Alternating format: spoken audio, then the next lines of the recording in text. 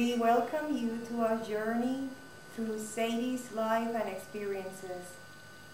Sayde, I would like to cover most of the facets or phases of your life.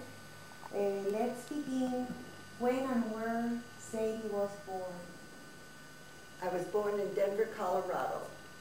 I was born at midnight between July 30 and July 31, 1950.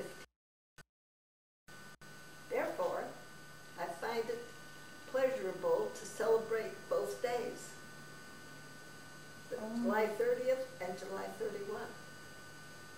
Wonderful.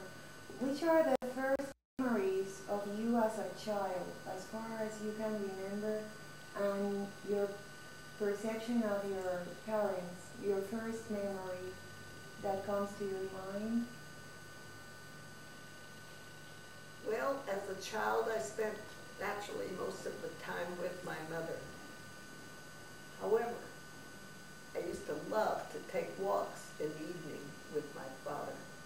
My mother seemed to be busy at home, and sometimes he would like to go visiting, and he would select Friday night because my mother was religious, and she upheld her religion with Orthodox beliefs.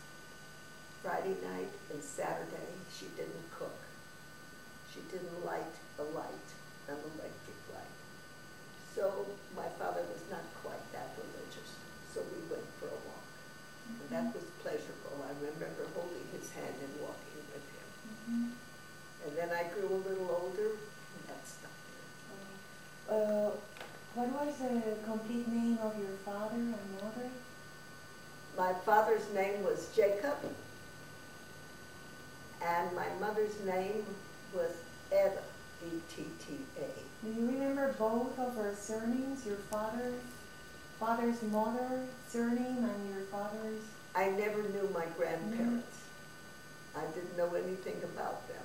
All I knew is that my father had many brothers and sisters born in Europe. My mother also. In which part of Europe? Probably Russia, in a very small area. In fact, it was a ghetto, and my mother was not happy there. I know she was not happy.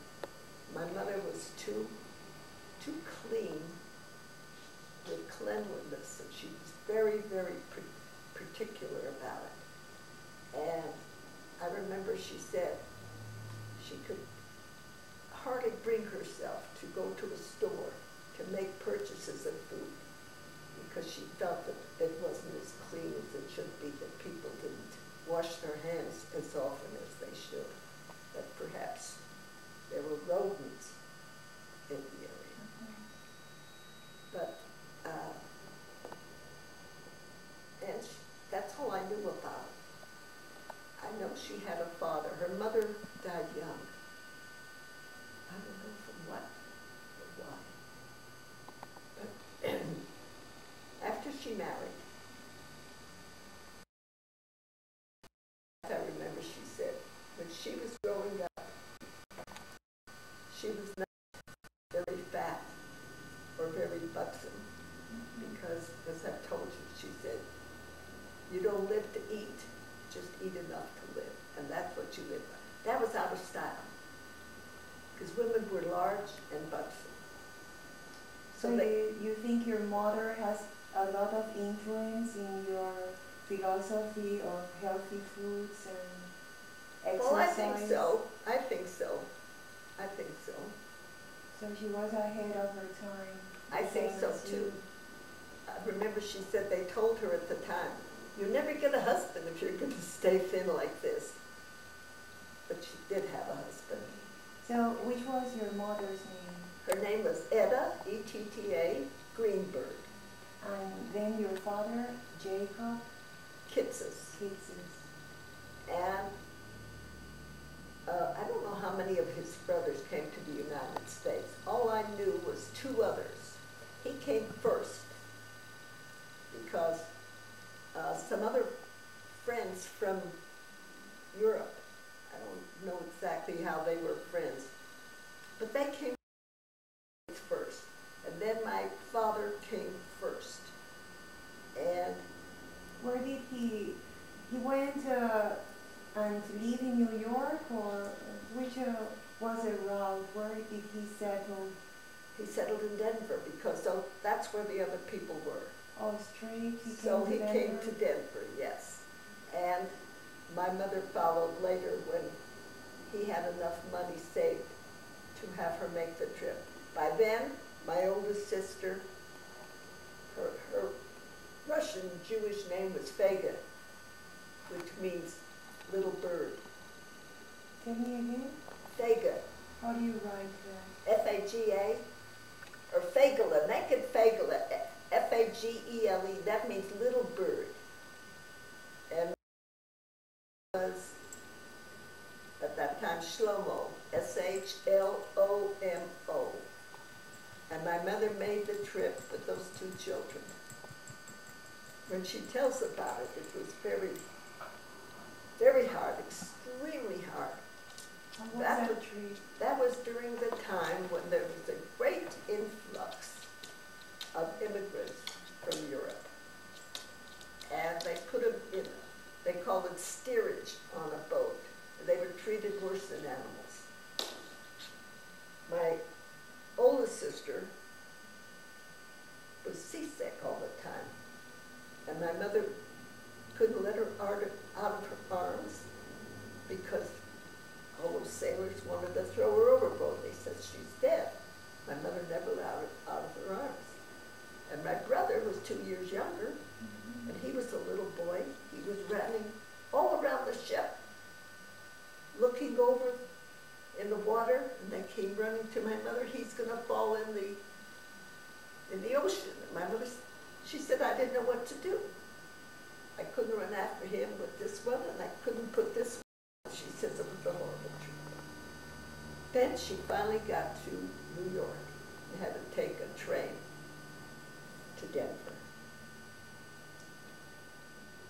When she was on the train, my brother saw that they were selling bananas. They didn't know what a banana was. He said he wanted one, but my mother said, I don't know what you do with it or how you eat it. Well, they finally saw somebody else eating a banana and they knew what to do. And do you recall when your mother told you about during that trip in the ship, they had enough food and water? On the ship, they had nothing. It was horrible. It was a time when they had to go through Ellis Island. It was horrible. That's all I know. It was horrible. And she finally got to Denver, and then a life began which wasn't easy. Yes, and which business or jobs did your father? The first thing he did, well, the one that I remember first was he was a laundromat. In other words, he would go to houses, pick up their laundry, take it to the laundry, have it laundered, bring it back. And that's how he made his living. So I guess we had enough to eat. And then he evolved in other kind of business? Later on, I think I was much of a teenager. And I think at one time, did he become an insurance man? I don't know. But then he was able to get a second-hand store. And that's what he did. Nothing was very removed. And it was which kind of business store? The second-hand store, men's clothing. Oh. Men's clothing. People would bring them their clothes that they didn't want anymore, like you do. He would pay for it, and then he would resell them. So, your memories of your parents' character, in spite of all the hard times, character was sterling. Couldn't be better. Couldn't be better. My mother wouldn't even swat a fly. She would chase it out and say the fly had as much right to live as she did. And your father? Well, you know, in those days, He was very loving to his children. in those days, fathers didn't have time to be loving to their children. They didn't have time. They went to work very, very early and they came home late at night, and it wasn't like it is now. It was a different kind of life.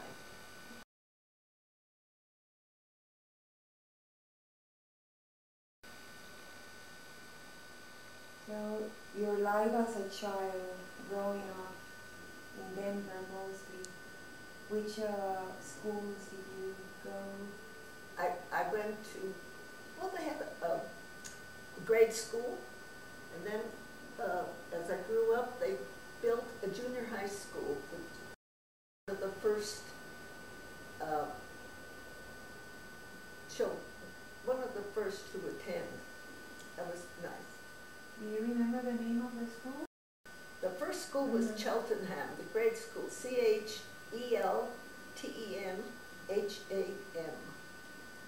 School was very, very easy for me. My brain had a good brain. You were a good student.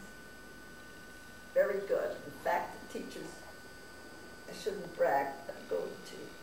The teachers used to sit us according to how good we are in school. And I was always first row in the first seat. And we had a little test sometimes. She would let me help grade the papers. And then school was easy for me all the time because I learned quickly. Favorite teachers? Do you want to name? Oh, there was a kindergarten teacher that was favorite, yes. I don't remember much about it.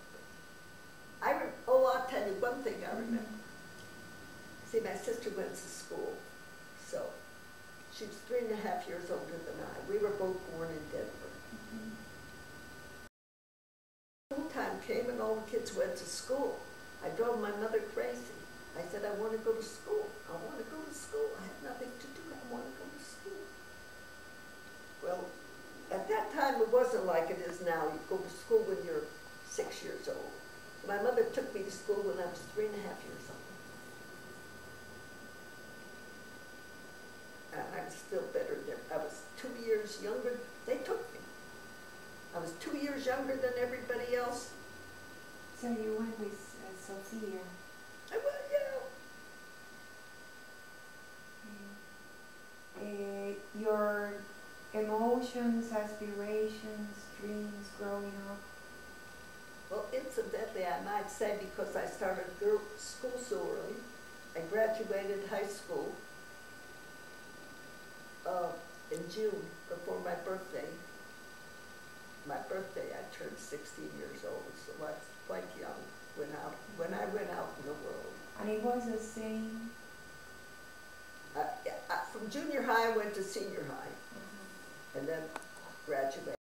And that's the same school you mentioned? No. Which is the name of the school? Well, the You graduated? North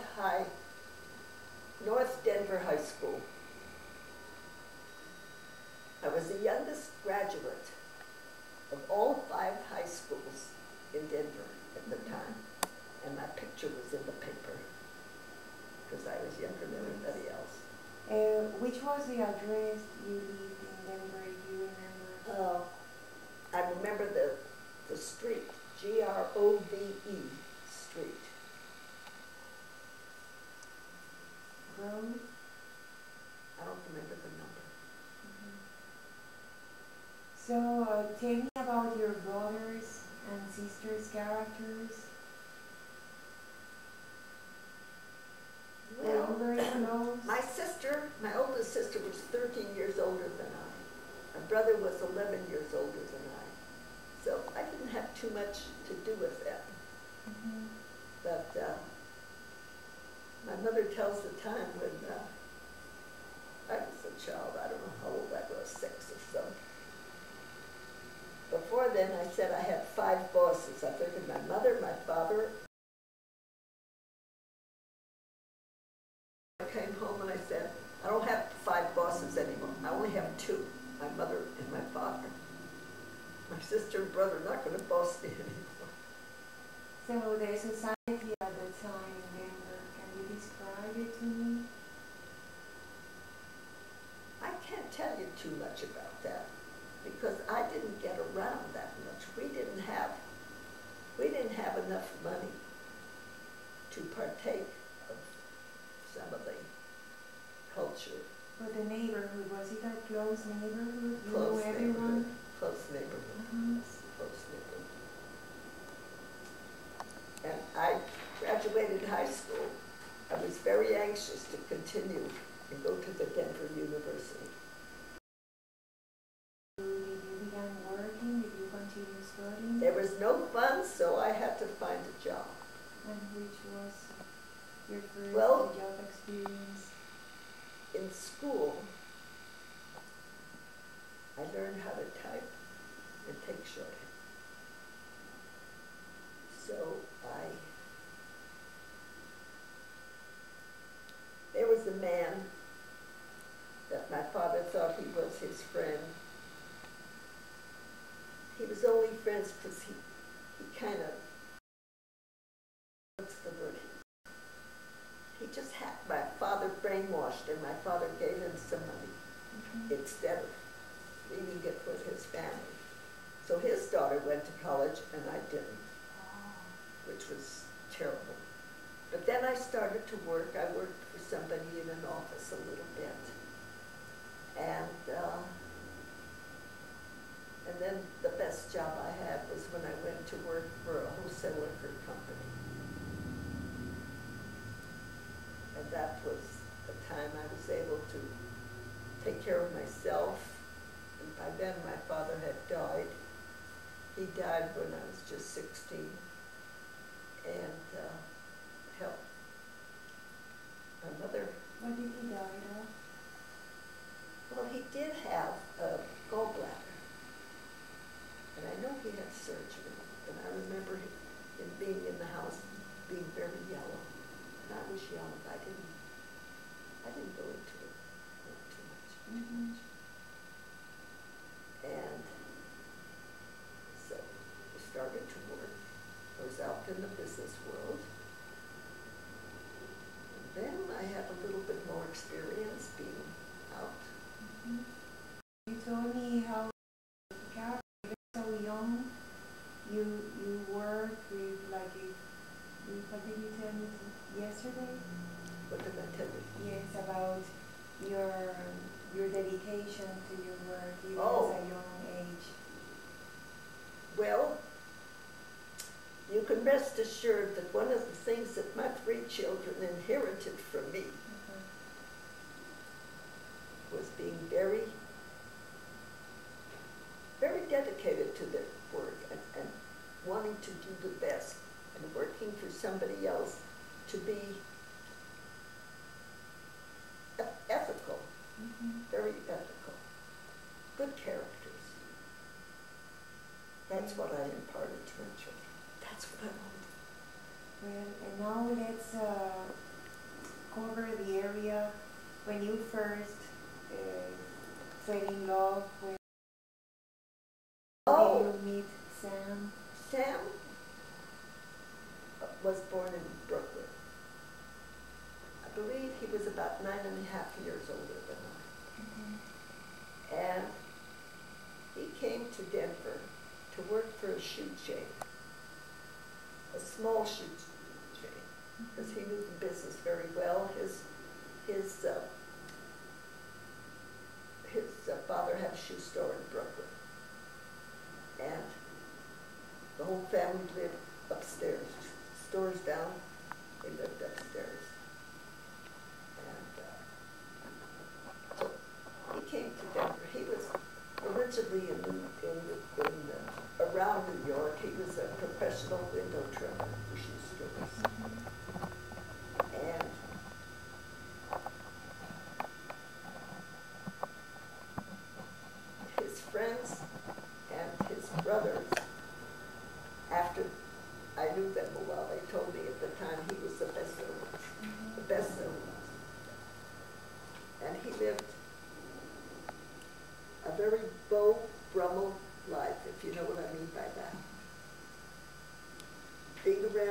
everything, doing everything, and living the life of Riley. And he made more money during the Depression than other people because he was so good, but he spent it all. Spent it all. When I met him, he didn't have a dime. But he worked for this company, and he was going to manage a store, trim the windows, and then they were opening a store in Denver, or in Albuquerque. They were opening a store, and they told him, somehow it's delayed getting open. He says, I'll go down over the weekend, it'll be open. So he went down to Albuquerque over the weekend and opened the store for them. And he was managing the store. Well, before that, I had met him in Denver. And my brother and his first wife and I was very good friends with my brother's first wife. My brother used to play bridge in a bridge club every Saturday afternoon, and I used to go with my sister-in-law. Her name was Rosalind. We would go to a matinee and a movie every Saturday afternoon, and then afterwards the bridge club with my brother, and we would go someplace nice for dinner, either the Brown Palace Hotel or the Cosmopolitan Hotel for dinner dates. And I went with them. And one night, I don't remember which hotel it was. Rosalind's mother used to have a store in Los Angeles where she sold lingerie and hosiery and things like that.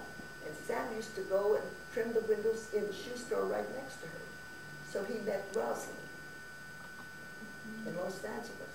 So she married somebody in Denver, was living in Denver. So when I went with her to the hotel, she and Sam saw each other. They got all excited. So we were introduced, Sam and I were introduced to each other, and it started from then on. Okay.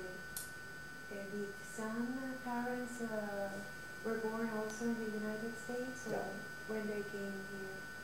When did they? Sam was born in the United States. His mother and father, they were born in Europe, I'm not quite sure when, in Europe. And Sam had 5 brothers and twin sisters. And one of his twin sisters died in a fire that they had in their house. And another twin was a female, and that female, I think, was that he had a big family. But I wonder, did you meet them, Sam's parents? You never met them? After I met Sam after his father was deceased. Okay. And after we were married, when I first came to Albuquerque, I was working at the Payless drugstore in the office, which was... So you married and you came to live in Albuquerque? I met Sam in Denver, and then the shoe chain that he was working for wanted to open up a store in Albuquerque. Mm-hmm. They told him it was taking a long time. He said he was going to go down there and open it up for them. But before that, my sister was married to Abe, and they were down there with the drugstore, so I thought it would be a change for me to go down and work in the drugstore. Mm-hmm. Well, when I went down to Albuquerque, and then Sam and I spent time together, and we married in Albuquerque. Yes. Where was the wedding and there was no wedding. When? When was a wedding? He didn't have a dime, and I didn't have a dime. There was no wedding. Which year was this? I think it was 1940. Okay. And where did you celebrate the wedding, or where did it take place? Where did it take place? Do you remember? in my sister's house. Good. And nobody was there, just she and Abe. I mean, we just got married, that's all. No wedding, no, we had no money. Yes, well, that's happiness, you know. So you got married to... By then, we had... To Sam. No, he decided to open a store without any money. Without any money. But he knew more about the shoe business than anybody. He knew it from wholesale to retail to jobbing to how to trim a window, how to retail. He knew all that from having grown up in New York in his father's shoe business. Back when he was 10 years old, he used to go from Brooklyn to New York to buy shoes for his father's shoe store. So he was able to get somebody, we started our business, this is funny. He started the business on the second floor of a building. Where was it located? 4th and Central in Albuquerque. The second floor, the corner, because it had very large windows. And he was able to get some neon signs made there by somebody who said they'd wait for their money. They waited for the money and the rent, they waited for the rent.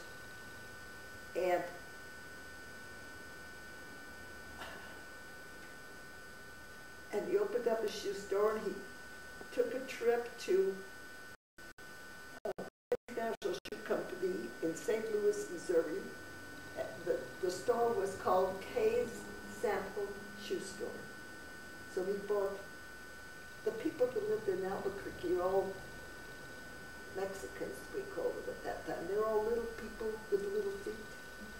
So he bought size 4 shoes, which were the samples, which were very inexpensive. And then some shoes that if a manufacturer didn't get them out in time, for instance, before Easter, then the retailer said, I don't need them after Easter. So the manufacturer was stuck with them, so he sold them to people like Sam. And he had those shoes, and they said they would wait for money. I don't know. He had a certain way of talking. And we got those shoes. He opened up the business. Which he named? And how did he K, came up with a K, name? which was my last name initial. That's why he got the name K. And I was still working at the Payless in the drugstore, in the office there. So my salary is what we ate. So he opened up the store, and I used to go in there every day at lunchtime. And I'd go to a grocery store across the street. I'd buy 2 rolls, bread rolls, a small package of cream cheese, and 2 bottles of soda pop. Go up to the store, and that's what we'd have for lunch. So one day I was in there, and he seemed to have a few customers, ladies. So there were 2 ladies sitting, and they were sisters. And I thought, well, I'm going to go up and see if I can help those ladies. I knew nothing about the shoe business. Nothing. It's just that I look and see what somebody does. So I went up to wait on them. I asked if I could help them. They said yes. They were sisters. One of them bought 2 pairs of shoes for me, and the other one bought 1 pair of shoes for me. After that, my husband said, you're in.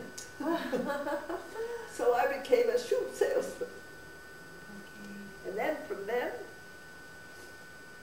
we opened up a store downstairs. And he did the same thing. He was able to get shoes sent to us without money.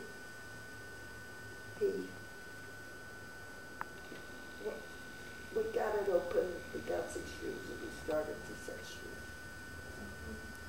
So when did you have your first child? Jeffrey was born in September, I Bob was born in February 1943, 1944.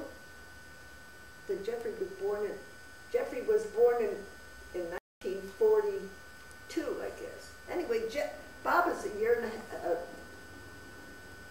half younger than Jeff, and Mark is a year and a half younger than Bob. Mm-hmm. They all came quickly because we decided we were going to have 3 children, which we did. What was that feeling when you knew you were going to be a mother? My feeling? I was sick. Oh my God. I was really sick. I couldn't keep anything down. Every maternity was like that? 9 months, 24 hours a day, I was nauseous for each one. Every time I had a baby, nobody could believe I had just had a baby. I got smaller. I didn't look like I had a child. So how was that life as a working mother, a wife? What were those years? Very difficult. Very difficult. There weren't enough hours in the day for me to do everything I had to do. Even though by that time I was able to have a live-in girl, as they call it at that time. And I paid her $5 a week. That's how it was. And I had my house and my children. My husband was no help at all in the house. So a typical day, when you woke up in the morning, how did it go? Can you put yourself at that time? You mean after all the children were born? Yes, a typical day. Well, I remember one time, I used to be working while I was pregnant also. I went down to the store every day. We have a little store right next to the big one where we sold only children's shoes, and I was taking care of that. And I was pregnant. We had the children's shoes and what we call old lady shoes, like black nurses' Oxfords. That's what they used to wear. And I was pregnant working there. I remember one time, I was still nauseous. And I remember one time I was waiting on a lady. And I said, "Excuse me a minute." And I had to run out. And Mama, she waited and I come back. She said, "You feel better now, girl?" I said, "Yes." And so that's how it went. I didn't have an easy life. Not at all. It was many, many years before I was able to buy something we didn't need. All I bought was food. So describe your children's character. How did they get along? Their personalities? Well, Bob had trouble getting along with them because he was a middle child. He wasn't the oldest, he wasn't the youngest. And he used to fight around with them, I think. And I know when they all 3 came for lunch, I used to have to sit at the table and watch that they kicking each other under the table. They were regular little boys.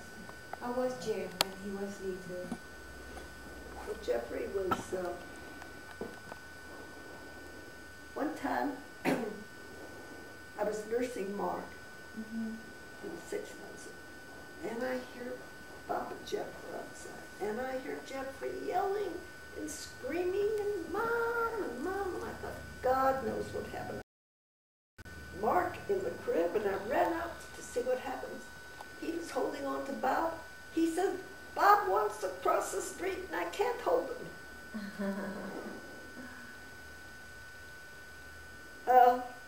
They were good kids. They were like kids. Mm-hmm.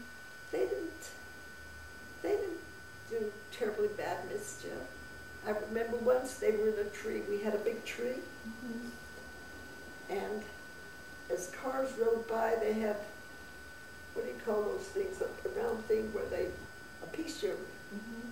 And they doing that, the cars rode, so our neighbor across the street and came in and told me they're doing that. He says, "That's not good because they could cause an accident. So I went out and I got the kids and I took them in the house. And my theory was, just like my mother, you don't beat up anybody.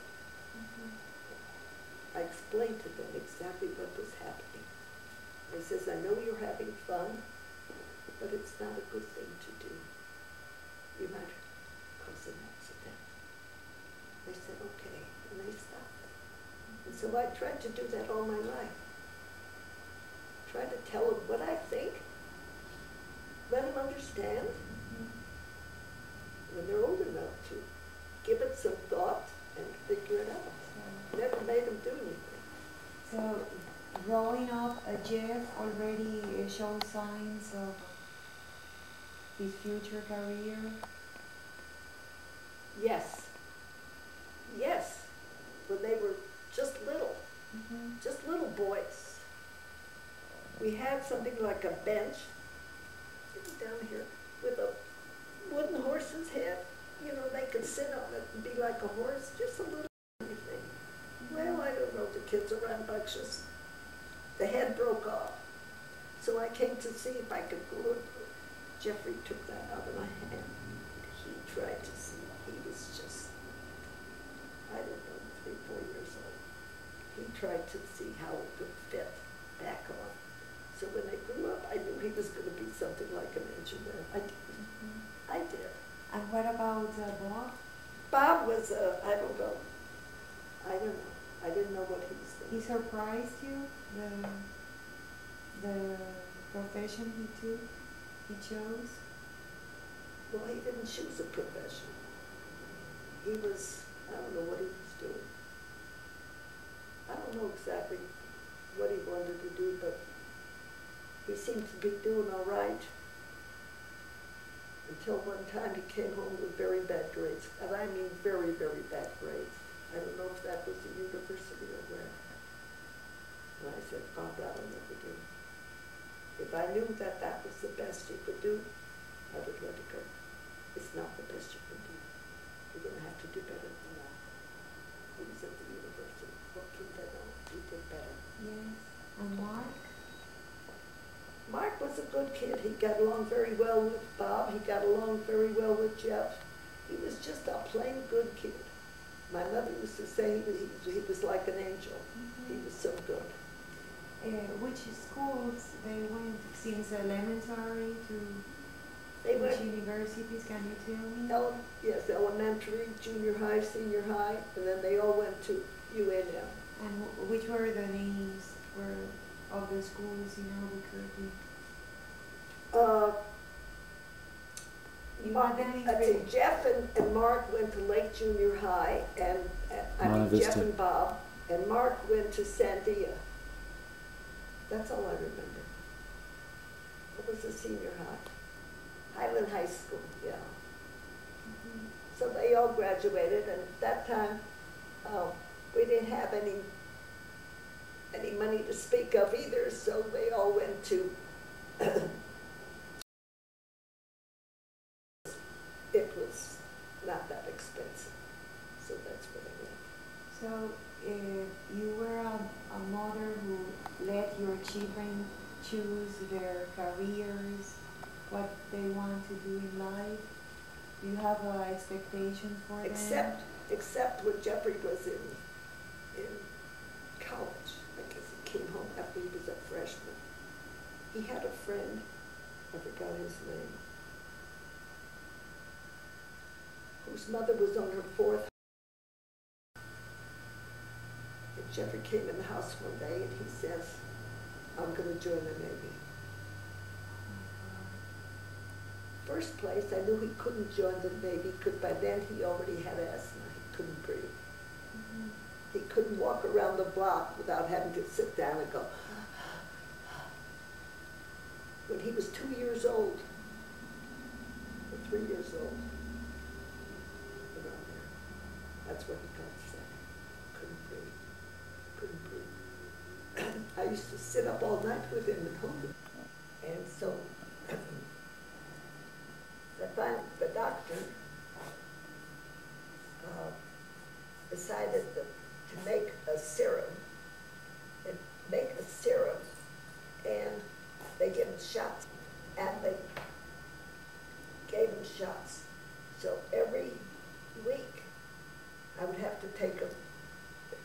Said's day off, I would take, oh my, 3 of them, go down to the doctor's office. The nurse would give him a shot in his arm every 5 days in the summertime and every 7 days in the winter. And it would help him somewhat. If he ever caught a cold, it's misery. His eyes would get black all the way down to here. And I used to have to hold him in my arms so he could. And then after a while, I decided I could give him the shots myself. And who was his doctor? Who was his doctor in Albuquerque? I don't know. You don't remember? And I decided to give him the shots myself. I said, it's going to be easier. I can do what you did. So I got the serum, I got a needle, and that's what I did. And when I could tell when he needed it. I could tell when it was 5 days in the summer. I could tell when it was 6 or 7, and I knew. And most of the time I got it pretty good in the vein. I didn't know too much. Once in a while, I got a little out and it would hurt him. But that helped him, and I did that till he was 16 years old. I gave him the shots myself. And everybody used to say to me, how can you do that? Your own child. I says, come on. It made him feel better. I was happy to do it. So with this condition, there was no way Jeff could go and enlist in their Of course Navy. not. And I didn't want him to want to go. So it just so happened that we were in Las Vegas. My husband and I took 3 kids and we'd go to Las Vegas every once in a while. And while we were there was a man and a woman sitting not too far from us, and they heard us talk about Albuquerque and Santa Fe. So they came over and introduced themselves and said that they were living in Santa Fe. So we became a little bit friendly, and after we came home, he was a retired Navy, a retired Navy officer. I forgot exactly which office he was. And then he said, so I told him, I said, I'm going crazy. My son says he wants to go to the Navy. First place, I know he can't. But I want him, not to want to go. And he says to me, that's no place for it. He says, the Navy is no place for a nice Jewish boy. I said, well, come over for dinner sometime and see if we can talk about it casually. So I invited them for dinner. And after dinner, he was kind of talking about what the Navy is like. And I made sure that Jeff heard it, and that helped Jeffrey change his mind. Because I told him, I said, Jeff, you're an engineer. I can tell you're an engineer. Because he always wanted to fix everything. One time we got the telephone. He connected the telephone from one room to another room. He wanted to watch TV from his bedroom, and we had a picture tube. I don't remember how we got the picture tube. I guess my husband bought it. This is when we had a liquor store. And Jeffrey got a paper carton like you get from a grocery store. He put the picture tube in there.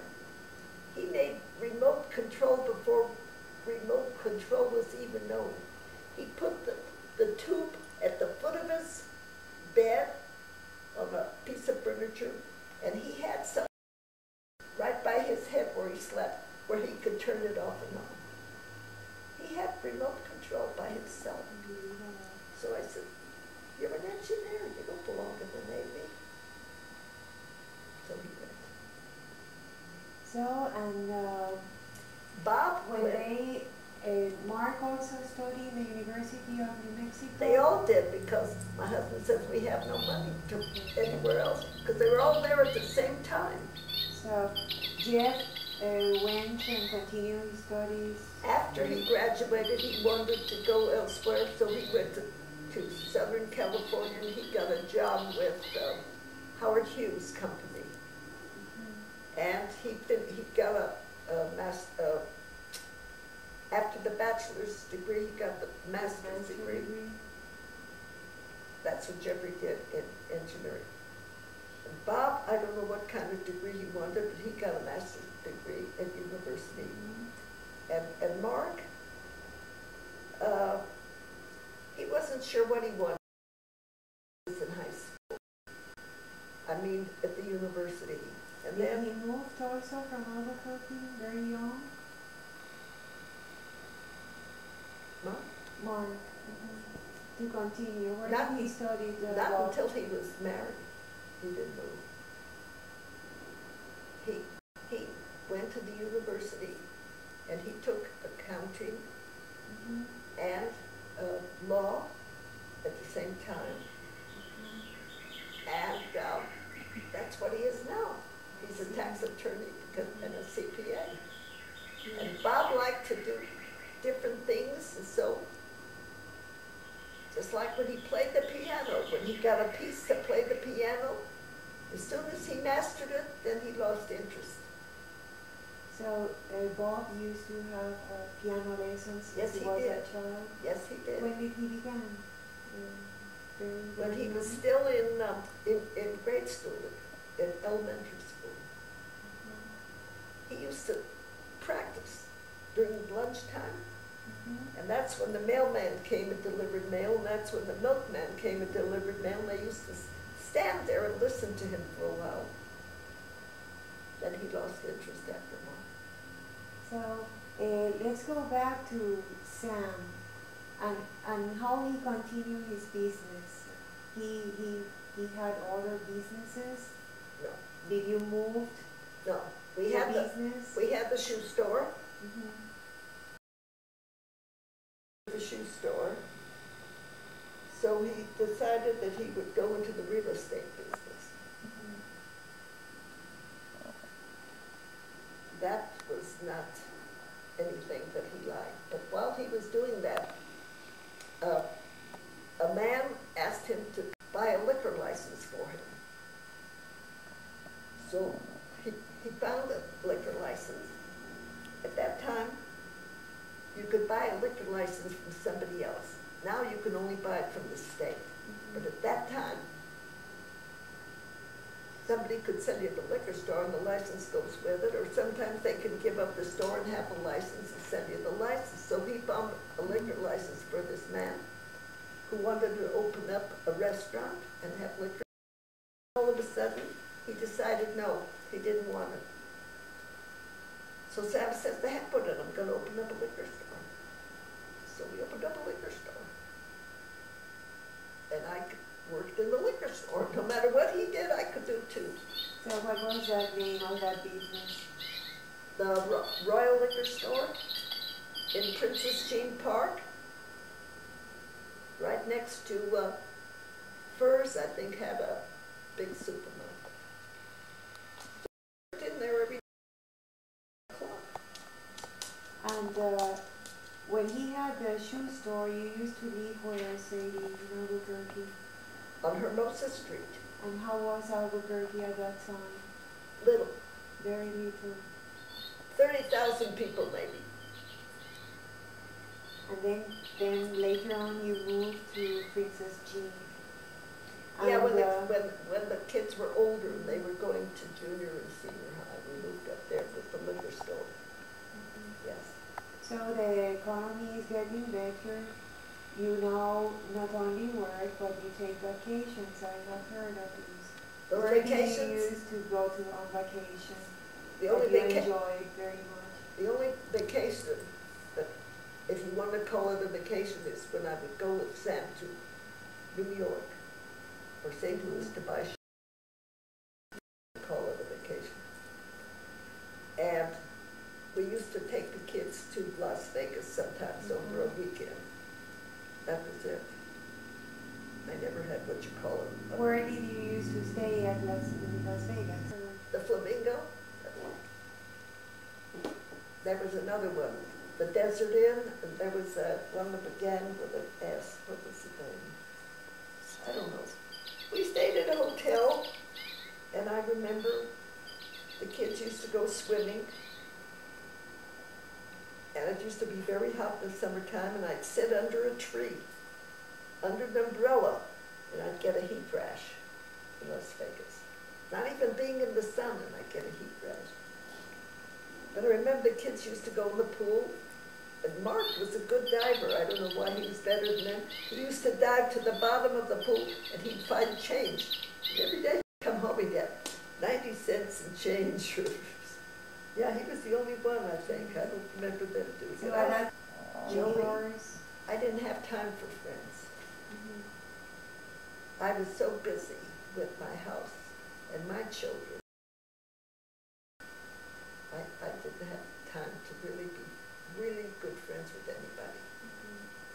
The only thing we did, we spent a lot of time with my sister and brother-in-law. Yes, what about that friendship also between Sam and Abe?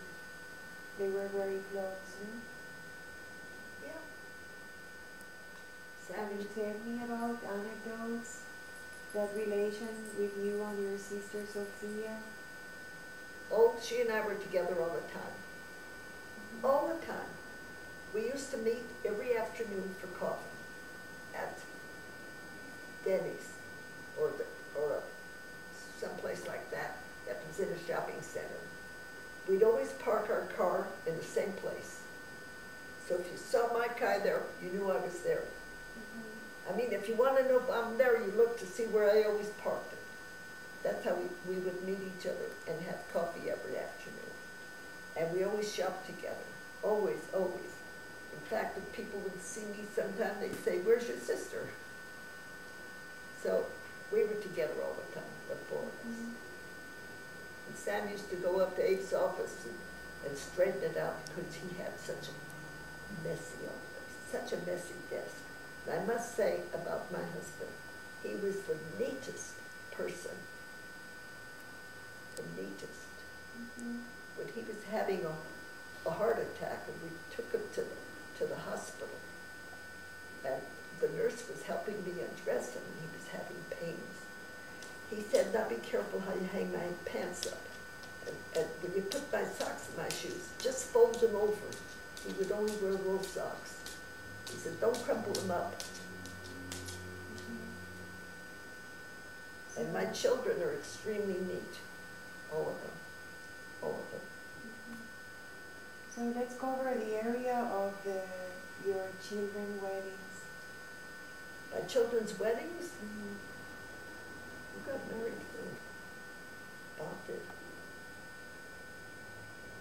Yeah, Bob came home one day and said he wanted.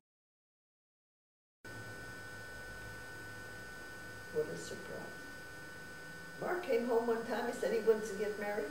I says, "I've been supporting you guys in school, but I'm not supporting any wives." I said, "I had a hard enough time supporting us."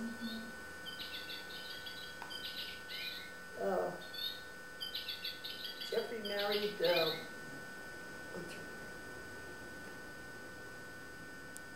he married, I forgot her name. She was a nice blonde girl, that I remember.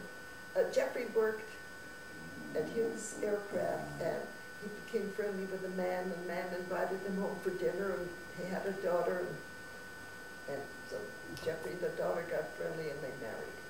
That was his first wedding. And where was this? Did you ask Cecil? No, that was in the Los Angeles area. Did you go? No, And to Bob's? nobody went. It was a fast marriage. We just got married.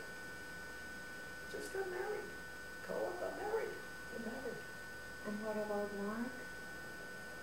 What Did you about go to that wedding? Mark's wedding? No, No, you didn't go to any of the three weddings? they didn't have weddings. Oh.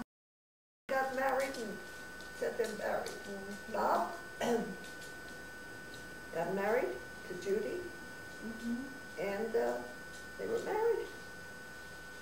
And I remember Judy said to me one time after they were married, she said, "Before we were married, somebody told me that you said that if Bob gave me up, you would buy him a car." And she says, now that I know you, she says, I know you didn't say it. I says, you're absolutely right. So, your grandchildren, tell me about them.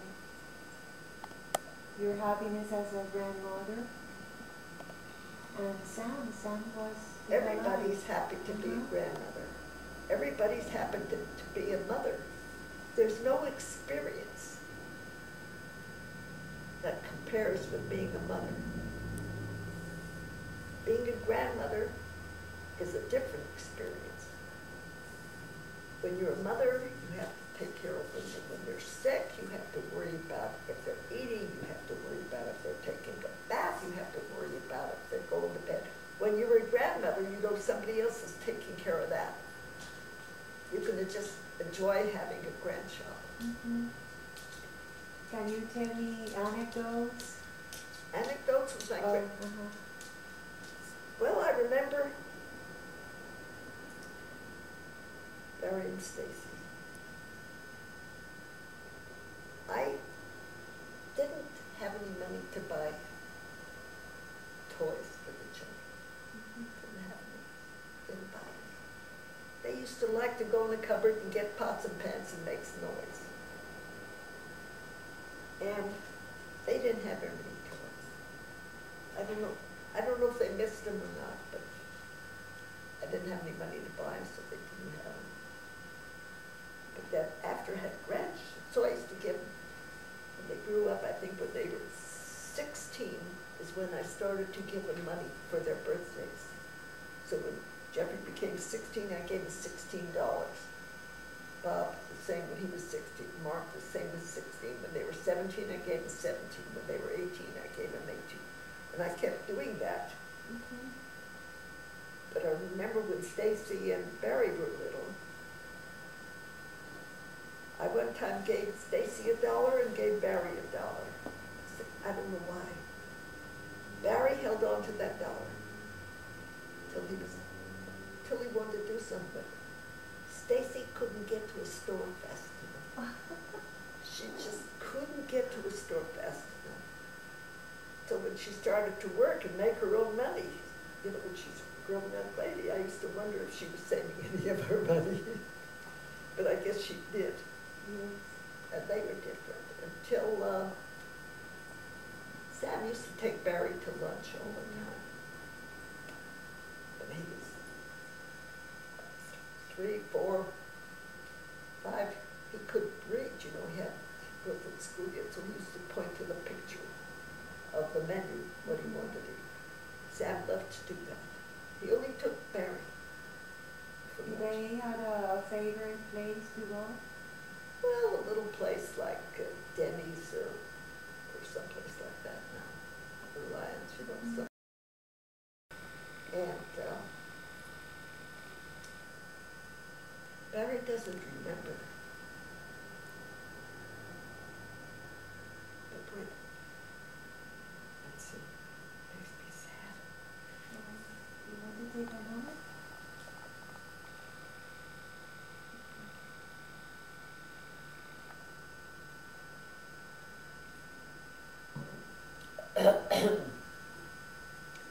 I don't know how old he was exactly, but, you know, very, very young. And I was in the car with him and Judy, I don't know where we were going. He was very quiet. And Judy said to him, Barry, what are you thinking about? And he said, I'm thinking of Papa. That's what he called him. He says if we think about him all the time, he won't really be gone. I remember that. So, you lived until when in Albuquerque? Or did you move to Florida? Oh. Well, after a while. Until when did you leave here? Sam said we were working too hard, giving most of our profits to the landlord. He said, I don't want to do it anymore. So we sold the liquor store, and And then afterwards, he started to work for the liquor department of Walgreens, of Payless, Abe's drugstore. So he was working in there. Then he had a couple of heart attacks. The first heart attack he had was when we were in New York. We were staying at his brother's house, and he had a heart attack. He didn't know. We went to the theater, and in the theater he was sweating. Oh, he was sweating. I didn't know what was. No, I didn't know anything. I thought, why is he sweating so? And he stayed through the whole thing. He wanted to stay. And we had driven to the theater from Brooklyn to New York City. And he drove all the way home. And he went to bed, and the next morning I told his sister-in-law, Betty, Eppie's wife, and she says, we have a doctor here in the building. I'll call and make an appointment with him. So we went to the doctor 9 o'clock in the morning, and he looks at him. He says, you had a heart attack. That was the first one. And this was which year? This was? I don't know exactly. More or less, when did his health begin to deteriorate? I don't know exactly.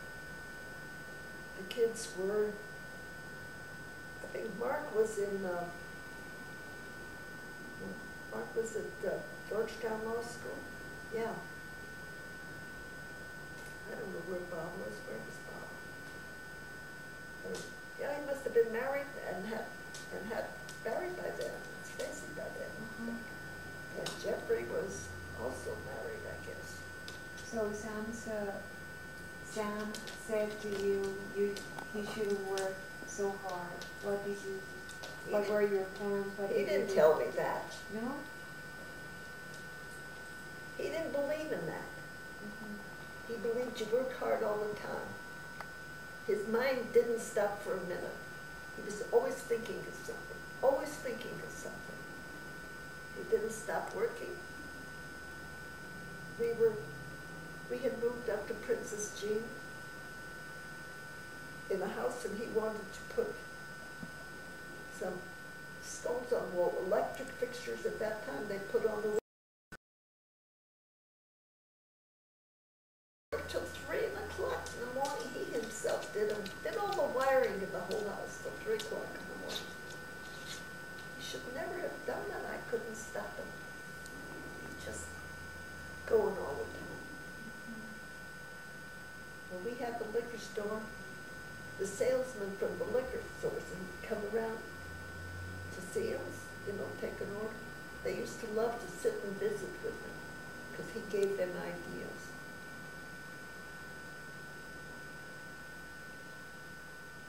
One of the ideas was, this would be interesting, Joe Maloof and Company, liquor store, liquor, wholesale liquors. He gave, I think it was not George, but George's brother. I don't know what his name was, Joe, whatever. He gave him the idea. He said, this bottle of whiskey that you make is a bar whiskey with a round bottle in a quart, and you make the fifth for liquor stores in a square bottle, a fifth which is many ounces less. He says they both sell for the same thing.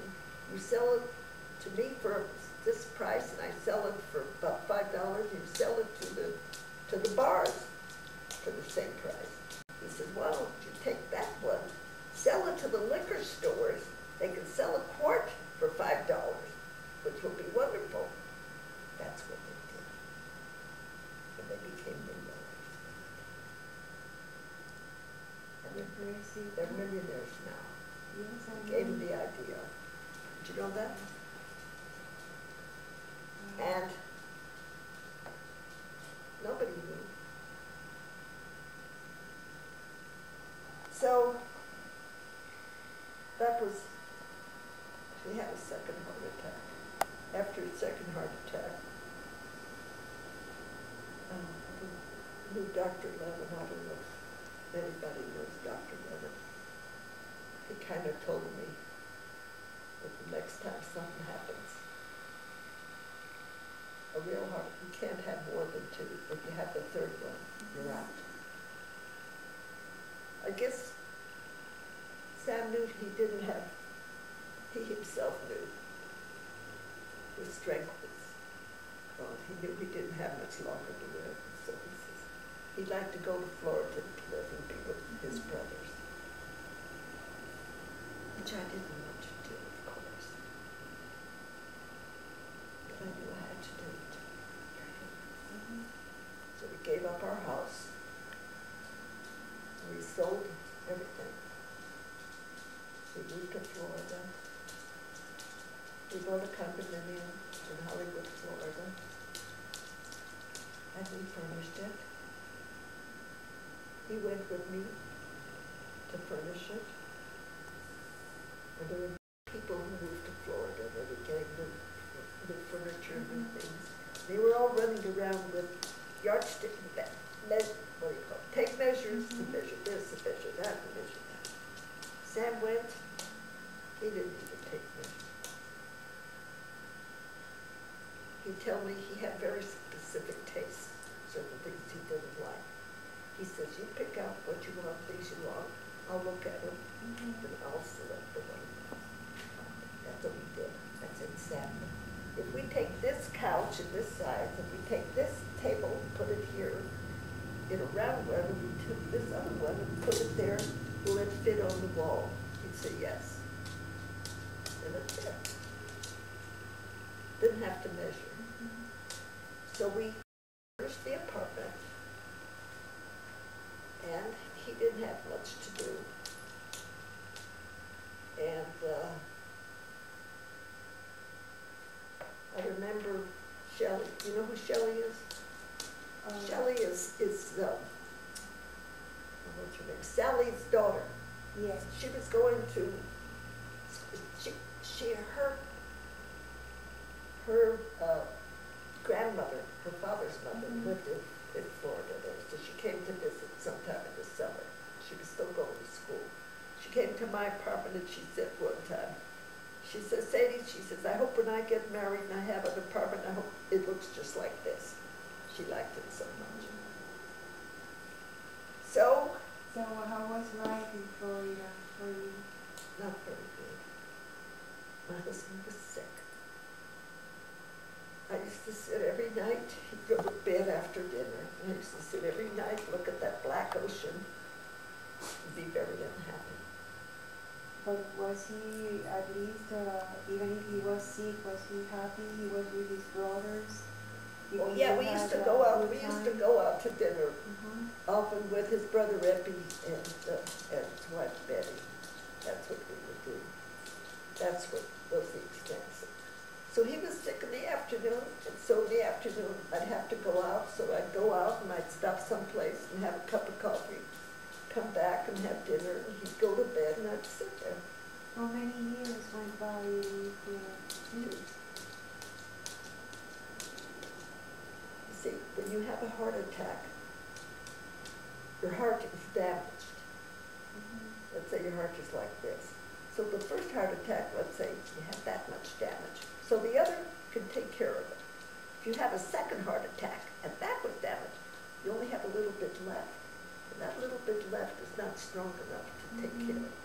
So the third heart attack came and he had a cerebral hemorrhage.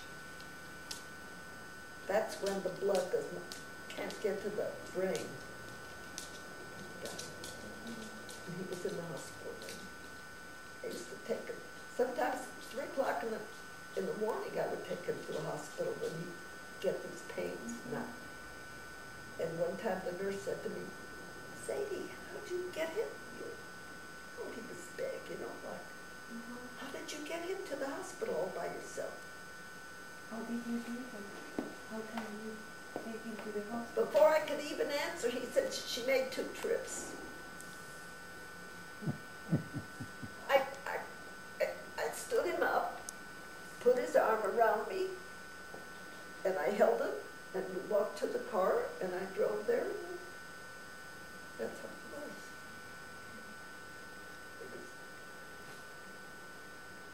So after he died, I said, I'm not staying there, I'm going back. So sold my condo, sold all my furniture. Mark was already living in San Francisco. Jeffrey was already in South. And I didn't want to come back here for the reason that I didn't want to be a threesome with Soph and Abe.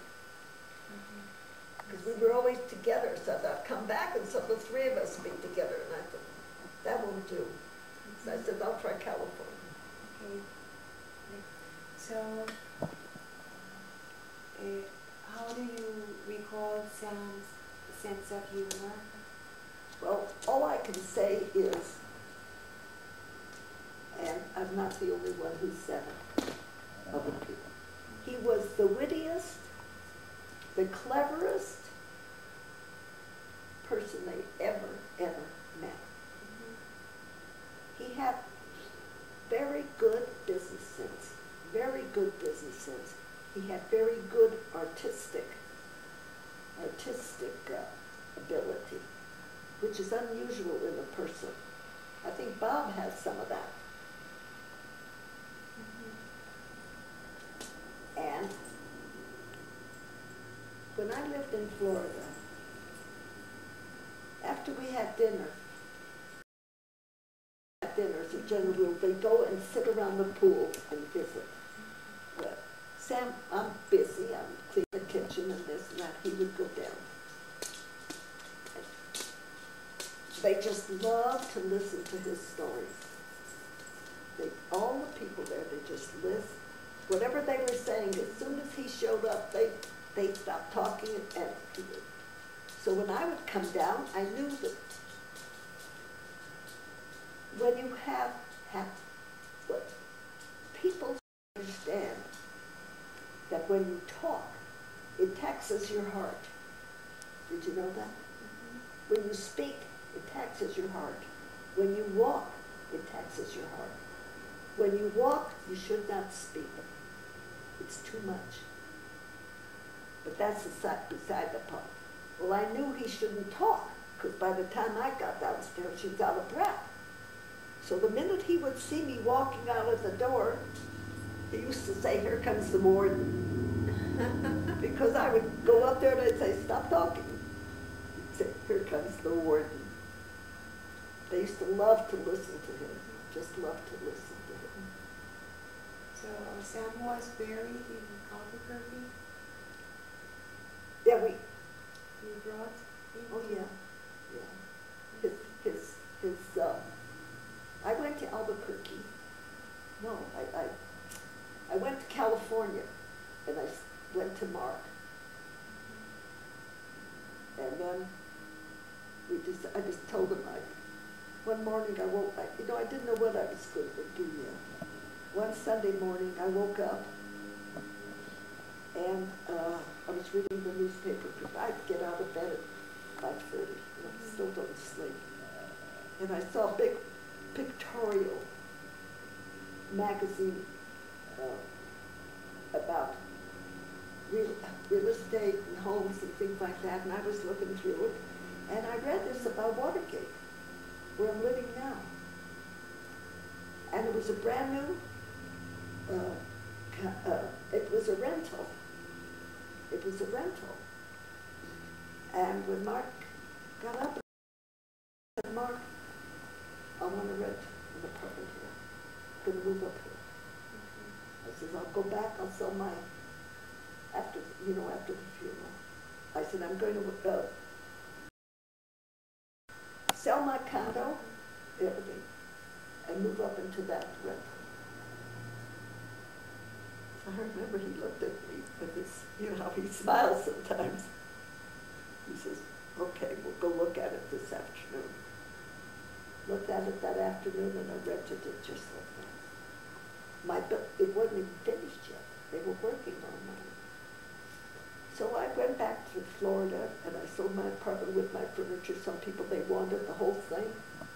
And all I brought back was the table I have in my kitchen, and I think I brought back my mattress because it was made special. It was a special good mattress. And I'd sold all the furniture. So I came to San Francisco or the Bay Area, and I said, well, I have to furnish my apartment empty. Funny thing of it was, I had a big big four-door Cadillac in Florida. It was in 1972. And my brother-in-law, Epi, said, there are people who will drive your car to California because they want to go to California, and they'll drive your car to California, and then you get it there. And you don't pay them, and they don't pay you. They pay their own way. And so we found through some companies, that's a good business to have, you know. That's a good idea to go to business like that. Find people who will drive with their people's cars. They want to go somewhere. Good idea. Well, that's what happened. When they got here, I wasn't here yet because I decided to take the cruise from Florida to California because I had 2 weeks or 3 weeks before the apartment would be ready. They were still building it. So I went on this cruise for 17 days from Florida to California. And this couple, they got to California before I did. So Mark, he had the key or something, and he let them in. Normally, they had very little to bring in, but I remember I had a box of tools. In fact, I still have it. There's a paper carton with a bunch of tools in there. And they put everything right in the middle of my living room. And guess what? It rained. And the roof wasn't finished. It rained on all my tools. And the tools I have now, some of them are still rusty. And then I came up here. I'm not here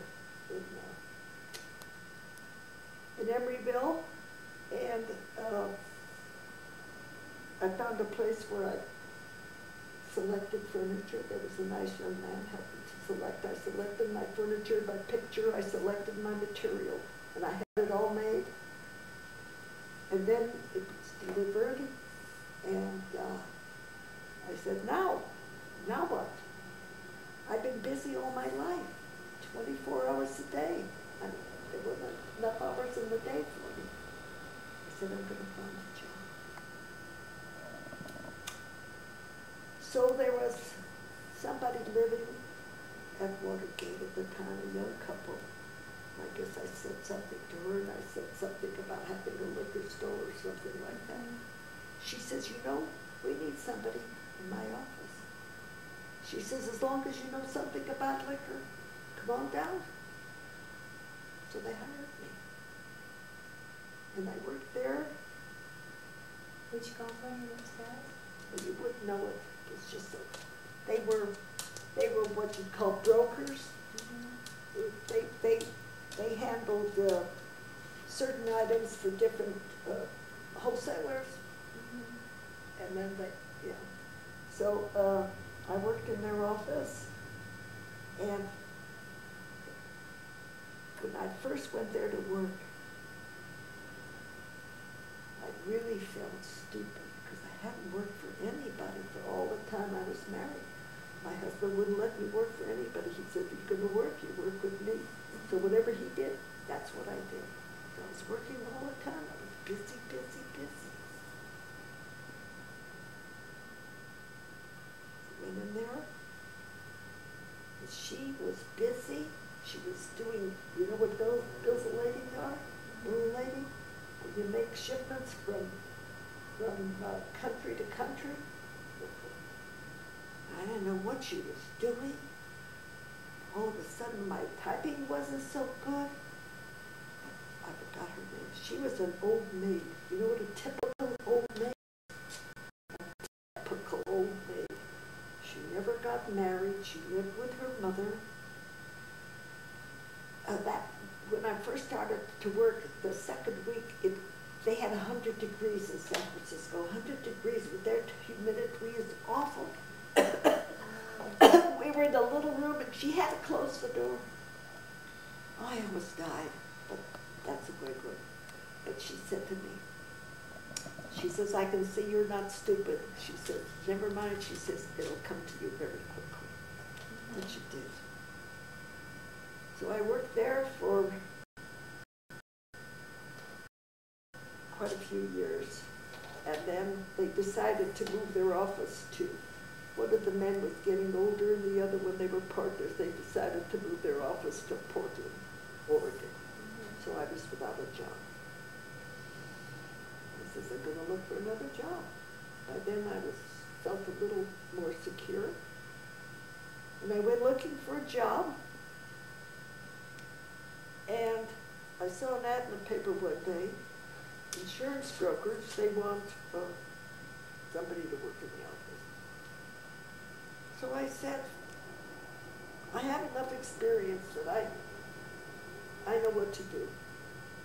Doesn't matter what they're selling. They could be selling shoes, I know how to do. They could be selling this, I know how to do.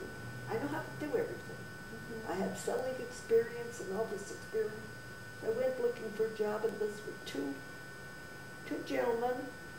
They were partners. They were partners only with the expenses. They each had their own clients. So I interviewed one first. He kind of liked me. I was 59 years old at that time. Still looked nice. And he said he'd like for me to come back the next day and talk to his partner. I said, okay. And I gave him, for reference, this was my previous boss in the other job that I had there. So he called me. His name was Sanford Annixter. He called me that evening at home, and he said, I talked to Mr. Fischel today, and he said you weren't worth a damn. I said, what? Say that. He said, whatever he said, he decided that he wanted me. So I went down the next day and spoke to Mr. Ozer. He satisfied with me, and I went to work. And the first thing I remember I said, the dictating machine is no good, you need a new one. He says, okay, whatever kind you want, we'll get. I said, you need a better typewriter? He said, we'll get a new typewriter. They liked me right away because when I worked for somebody, it was like it was my own business. They could see that right away. After I was there for a few months, Sanford Annixter came up to me and he said, you know, most of the time when somebody new comes to work, the boss always comes up and say, oh, you're not doing this good, you're not doing that good. And he says, I just want you to know that we're very happy having you work here. He says, there's no use telling you what to do because you're going to do it your own way anyway. He says, and that is very, very good. Continue that way. And I thought that was one of the nicest things that anybody ever said to me. So I continued to work there, and I continued to live at Watergate, and it was nice. There were a lot of people there who were kind of strangers with each other, and they would get together on a Friday night. And it was pretty good. And then after a few years, one of the ladies says to me, she wants to go to the Jewish Community Center in San Francisco one night. They were having some kind of dinner. I said, if you want to go, if you want me to go with you, I'll go with you. So we went. And that's night. I met Hans there. You met Hans there. And because he was with another man that this friend of mine knew. They knew each other previously. So when they get together to talking, so we got together to talking, and the next night he invited me to come to his house for dinner. So I took my car and I went to his house for dinner, and then we started being together. Very good, Sadie. So your life was very close to Mark and you had the... I was busy working. I didn't have too much time to spend with a grandchild, of Sam, like I would have liked to do. I didn't. I had a life that I was busy. I was going to work every day, and then I spent weekends with Hans. So we used to go when it was Mother's Day. They'd invite us, and he'd go with us when it was a birthday, things like that. Yeah, we went away. Which I didn't have much chance with Barry and Stacy because I had already moved to Florida. So what about your taste for traveling? My taste for traveling? Oh, I made arrangements for a trip to go. Where was it? What do you call that? Where they take single people to different places. Single tours? I know that there are companies that specialize in those trips. Yeah, but this was very well known at the time. Well, that's when I started to travel, when I had a little bit of money, when I was on my own. Where did you go? Because that's the only time I ever had a vacation, is when I worked for somebody. When I had my first vacation, I didn't know what to do with it. I never in my life had a vacation. Never. That was the first time I had a vacation. And where did you go to this vacation? I went with a friend who lived at Watergate, and I think she and I took a trip to the Greek islands. I think so. Oh, I don't know. Can you mention all the places you have been until now? Oh, I can mention, I've been to Europe, been to Australia and New Zealand, I've been in South America, I've been to Canada, but not spending too much time there. I'd like to spend more time in Canada now. And the European countries that I was in was France, England, and Holland. In Holland, I looked up somebody by the name of Kitsis, and it was a relative of mine. And I saw him for a few hours, just because I was there over the weekend or something. And do you keep his name and address? Do you still have contact with him? I don't think I did. Hmm?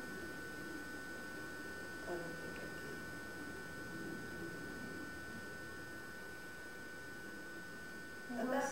Was she or he the relative?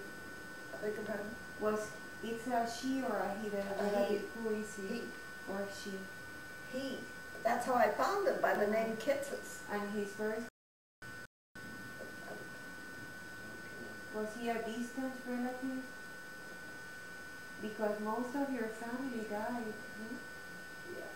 Well, he was not my father's brother, that's for sure. So he must have been my father's nephew. Probably a cousin. I met somebody when I was coming from Florida. No. One time I was with Soph and Abe.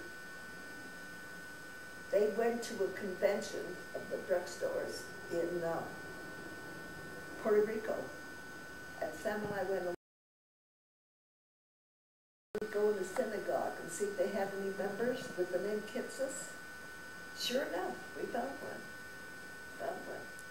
And this lady, we called her from the synagogue and told her, she says, don't move. I said, we only have today. She said, don't move, I'm coming down to see you. And when she came to the temple there, I remember the temple had many steps going down. she said, I'm taking a cab. When she got out of the cab and started walking up the stairs, my husband says to me, my God, she looks just like you. The Christians, they would go to Mass. And the priest told them that the Jews Jesus Christ. This was in Russia. Probably all over. But the story your mother tells is in Russia. So, you know, out of the church, and guns and hatchets, and they went in the ghetto, and they just went in the houses and killed everybody. That's what they did. So now, what about Second World War relatives?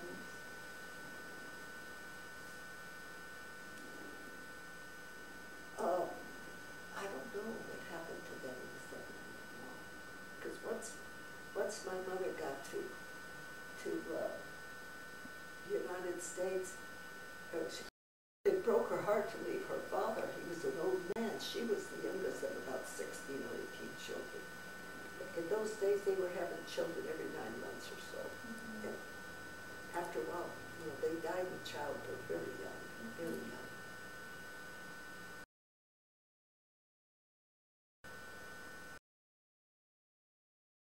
Like they call a second marriage, you know.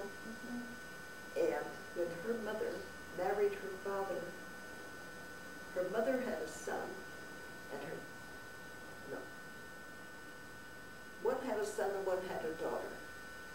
And they were youngsters then, and they betrothed them before they even grew up.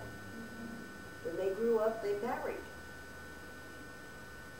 So it was funny, in Denver, my mother used to say, meet my sister, and then meet my brother.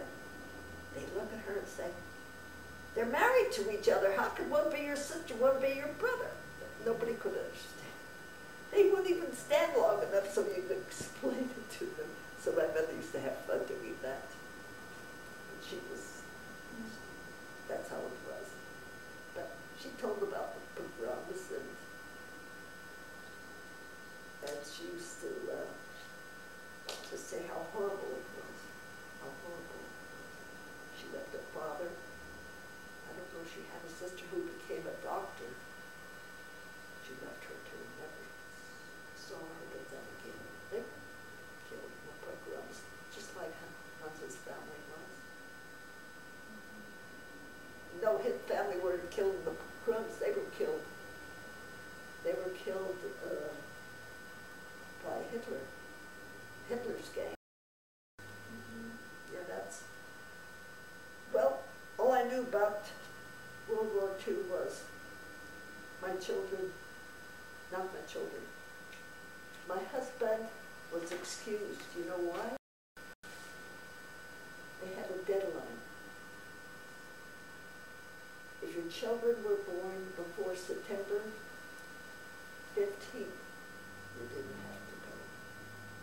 Jeffrey was born in September 11th. So my husband didn't have to go to war. We had just opened up a shoe store. We had just borrowed $500 from the bank and gotten all the shoes that we were. God, what am I going to do with a baby in a shoe store? What do I know about it? I was lucky that he didn't have to go. Even then it wasn't easy. Well, I don't know what else I can tell you. Well, You know how I am now. tell me about, do you like to read? Do you have hobbies? Do you like to dance? What about your Dancing, I used taste to do. for dressing so elegantly? Your Dancing. favorite perfume? Dancing I used to do with my husband. We used to do that. He was not a very good dancer, but I kind of led him a little bit, and then he became better. We used to like to dance. Every time we went to New York to buy shoes, we either went to the Copacabana, which was the nightclub, or there was another one. We used to go dinner dancing, which I enjoyed very, very much.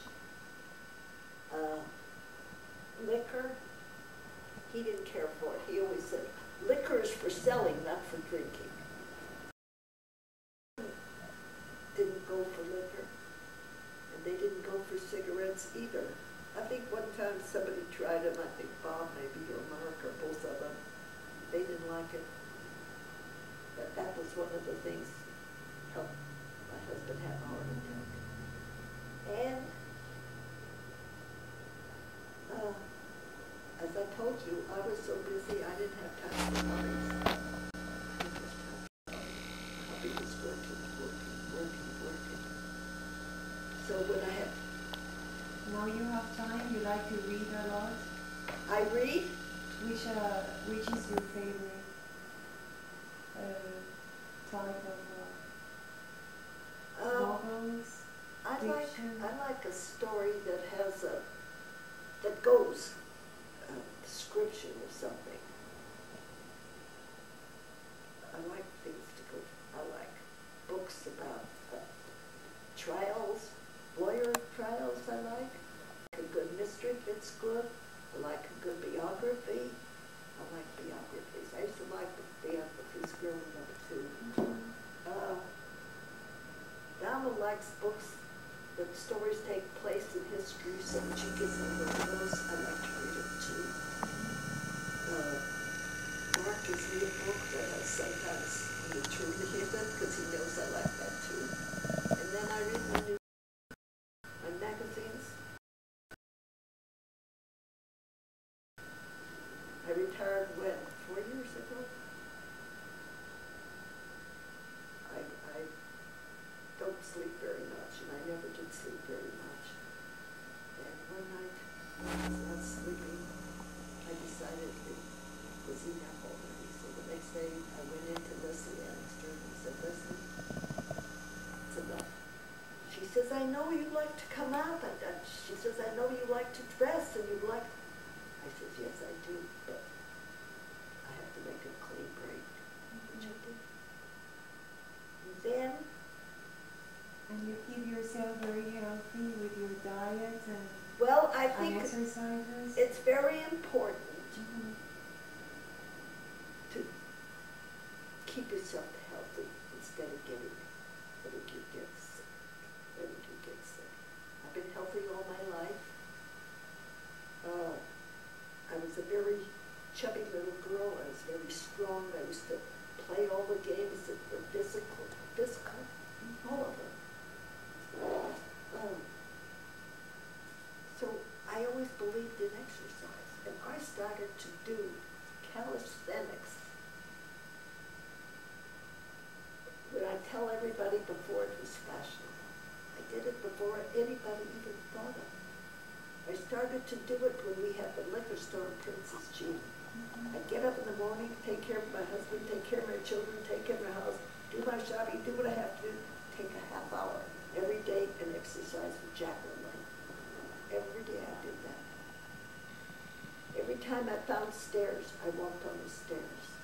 And I used to like to take walks. I just did that naturally because I went to the movies in the 40s, and all those actresses looked beautiful.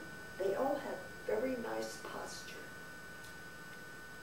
I said, that's what I'm going to have. I'm going to have good posture.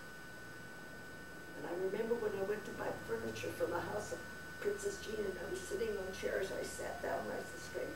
The salesman said, now sit like you always sit. I said, this is how I always sit. To keep my posture good now too. So? And as my mother never liked fat foods, so I don't like fattened foods. My brother doesn't like fattened foods. My sister didn't like fattened food. The only one that did was my oldest sister. She liked it the wrong So thing. I have here 2 quotes of your mother. One is regarding the salt and the food. The salt? What did your mother used to say? Not salt? Little salt brings? Oh, that's my... Oh, I thought it was your mother. No! Tell me what is your A quote? little salt in your food brings out the natural flavor. So if you're eating a salad, for instance,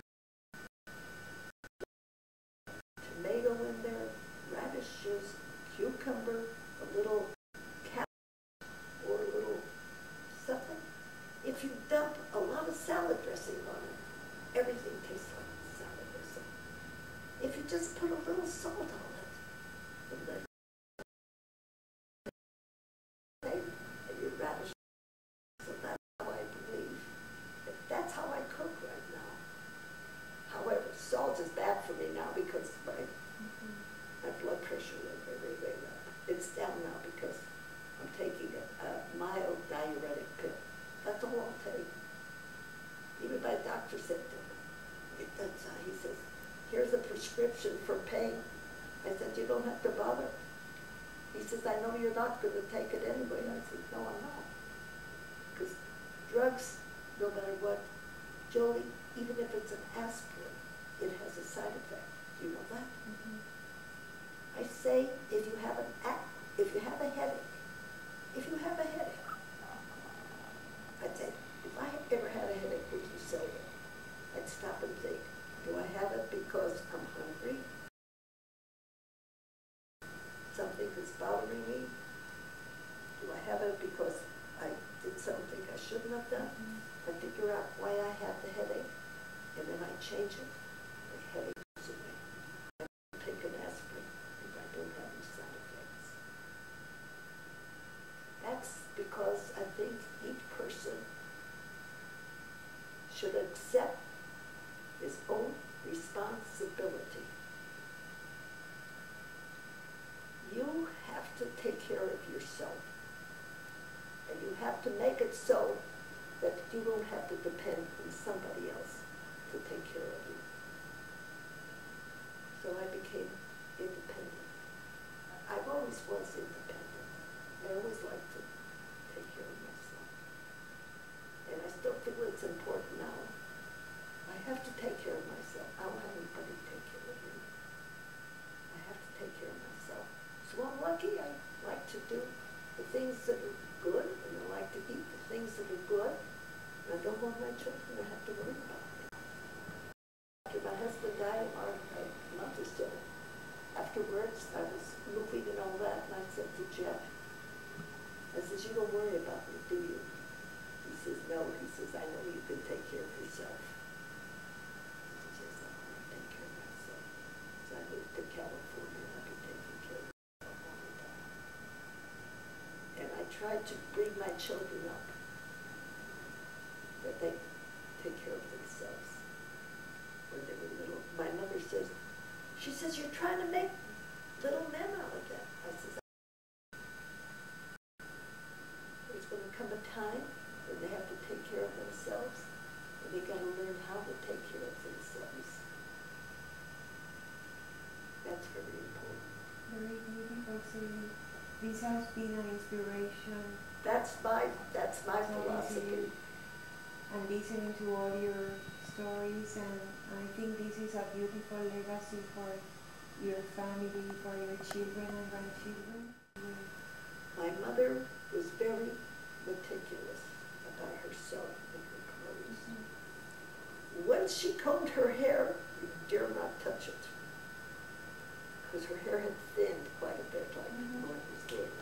She used to make it just so it would stay. She'd use some water on it, which you don't do. And if you get near her, be careful with my hair. My mother, did I tell you about this? We used to tell my mother she was cute sometimes. And she dressed nicely too. She didn't, as I told you, she was nice and trim. She looked good. She never would listen to anybody who would gossip to her. Never. Ever. When I was a child growing up, you know how children are, they're outside playing, and when they fight, one gets mad at the other, and I remember somebody ran home crying to the mother. And the mother said something. I was a tough kid. Nobody could push me over. I guess I've been tough all my life. And the mother would come complaining about me or anybody else. My mother would say, listen, in 5 minutes, the kids are going to be friends again. She says, if we talk about it, she says, we'll become enemies.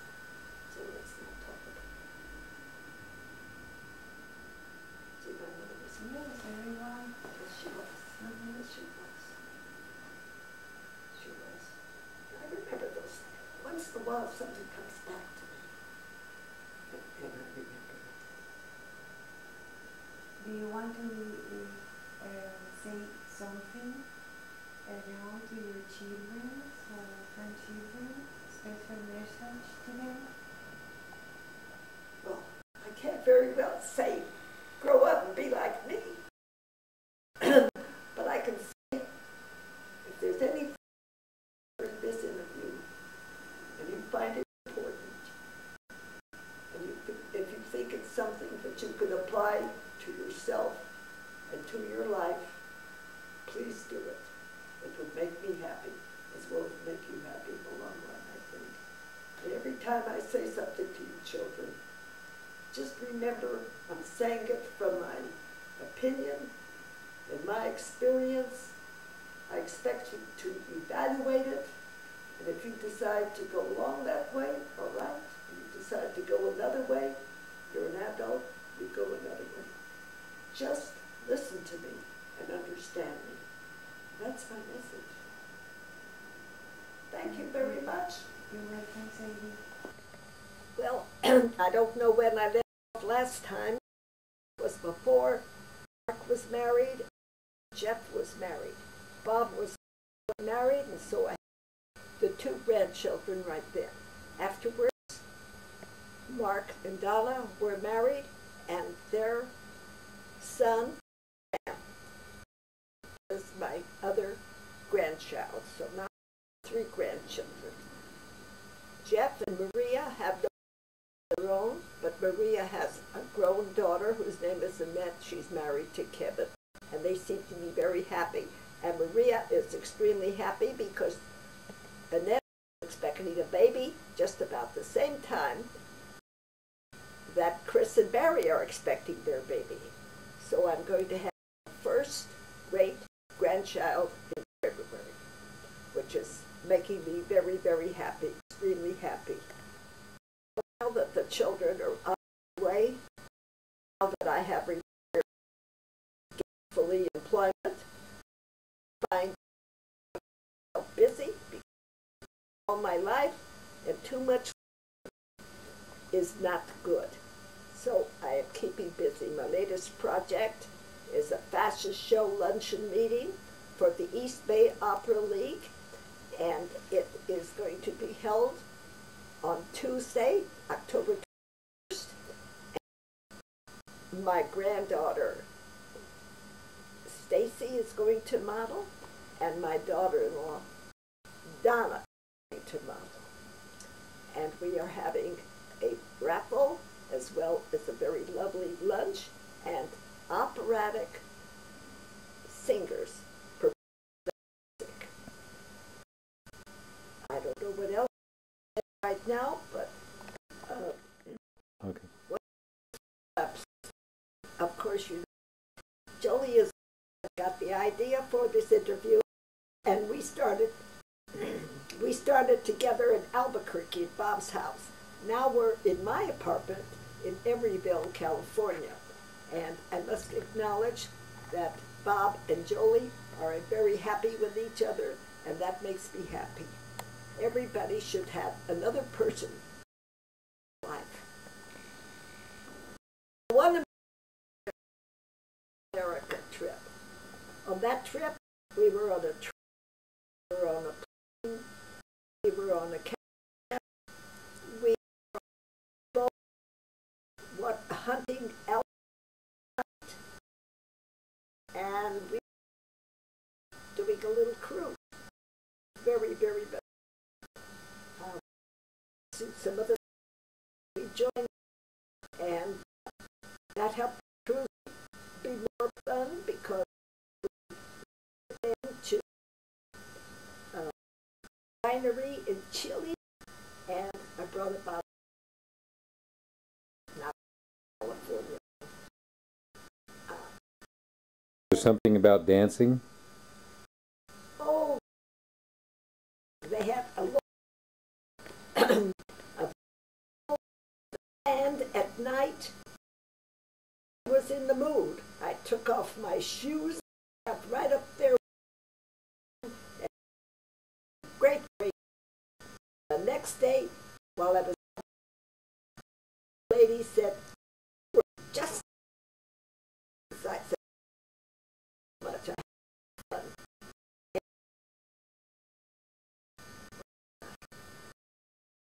I wanted to tell Okay. Story about Sam falling out of bed. my husband. Oh, coming back, incidents in my life. Quite ill, Albuquerque to Florida. Too hard to much as I do.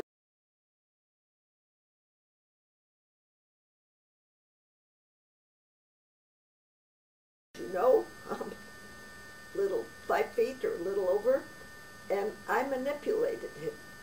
And one time he kind of while he was sitting, he just kind of stopped. And I was wondering how I was going to pick him up and get back on the bed. It was late at night, and I didn't want to bother neighbors, and so I got the idea, and I turned him around, one leg at a time, and I got him on his knees in front of the bed, and then I lifted up one leg and pushed him over, the other leg and pushed him over, and he was back. Another time, pains off at night. In 4 hours, I went to the hospital. How am I going to tell me? Sam. His arm around my neck. I put his arm around my neck, my arm around the car. The emergency.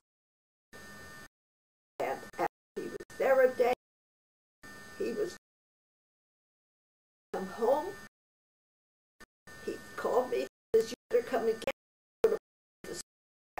Okay. 4 o'clock in the morning again, I had to go get him and bring him home. The next time we went to the doctor, the doctor said to me, "Sadie, how did you manage to get to the hospital?" Said she made. Well, right now, I do want to mention my children are healthy.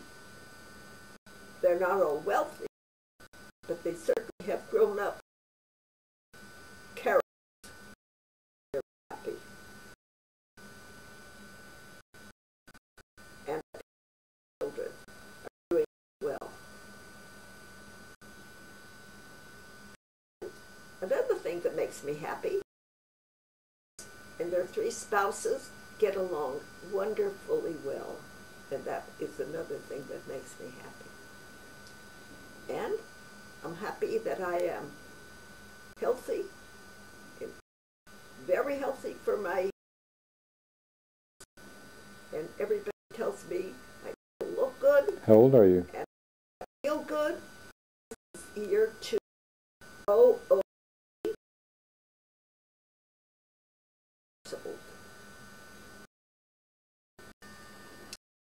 Is my sister Leah. Broke her hip. She hasn't been the same. Not the same as she was. The part that really is my heart. She's in constant, and she says it's a worse. And I can't understand why the doctors don't prescribe some kind of a mild drug that's against the law, like marijuana or something like that. That would help her. So she's in pain 24 hours a day. She's in Modesto. Can't do the rest of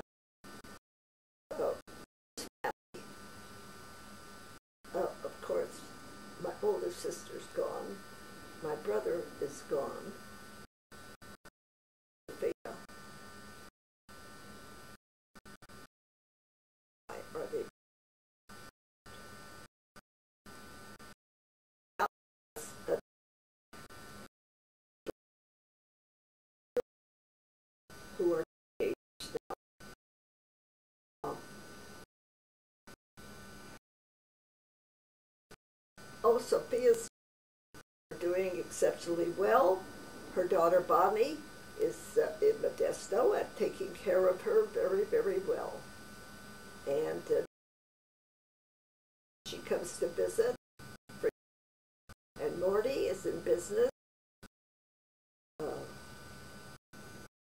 Santa Cruz, California. Abe. He's married to Barbara, and he has a son who is, well, I guess he's just about ready to graduate from college. His name is Matthew. He's the product of Morty's first wife, now his wife, Barbara, and they have a brand new little boy. His name is Abe. He's about 3 years old now. And Bonnie's all out on the road. Seem to be doing very well. And children. I think that's the extent of our family. Okay. So I will say that I met and I'm still better than I was 2 years younger. They took me. I was 2 years younger than everybody else. So you went with Sophia. I went,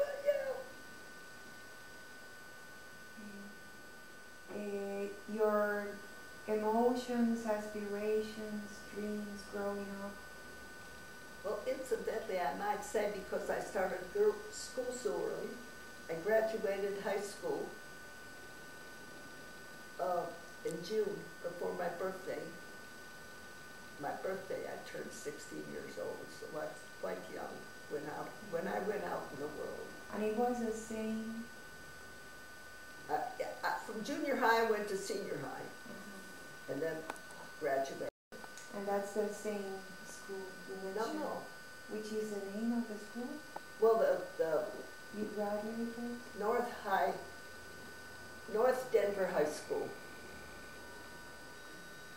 I was the youngest graduate of all 5 high schools in Denver at the time, and my picture was in the paper because I was younger than everybody else.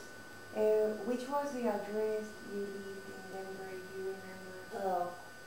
I remember the street, Grove Street.